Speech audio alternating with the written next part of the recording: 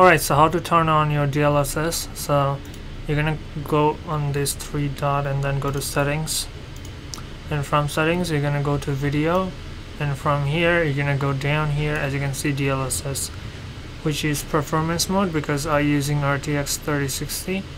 You can also choose balance and hit apply. So in order to show these options, you need to use DirectX12 at least. You cannot use DirectX11 in order to use DLSS. So make sure you're using DirectX12, and then you can do it.